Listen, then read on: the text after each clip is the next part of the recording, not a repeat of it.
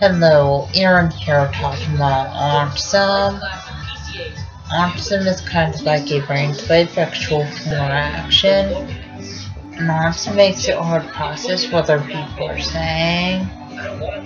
Also, autism makes it hard to process other people hugging and kissing.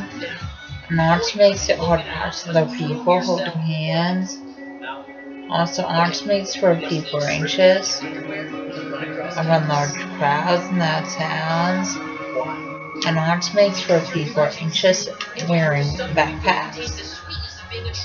Also, just like now, the signs of autism are lack of social skills, lack of eye contact, lack of speech, and lack of communication.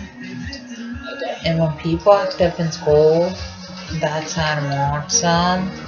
Also, when people have low grades in school, that's a sign of autism.